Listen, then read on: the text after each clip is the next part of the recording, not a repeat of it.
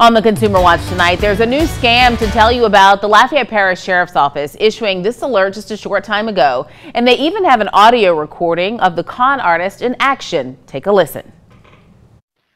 Denise, this is Sergeant Kim with the Lafayette Parish Sheriff's Department. It is very important that you get in contact with me today, ma'am. I have a number that you can reach me at. You say if you get a call like this one, hang up and call them immediately. Scammers are posing as Sheriff's Office personnel. The con artist will ask you to transfer money to avoid legal troubles.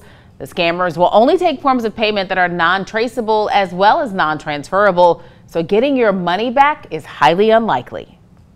If you are contacted by someone posing or saying that they're law enforcement and they're asking you for a form of payment of some type, go ahead and end communication with that person and go ahead and call our main number 232-9211 or your local law enforcement and ask them, am I on a phone list? Are you trying to contact me? I was contacted by this person and they left this number. Go ahead and let us know so we can reassure you that you are not going to go to jail if you don't pay X, Y, and Z to the person on the phone.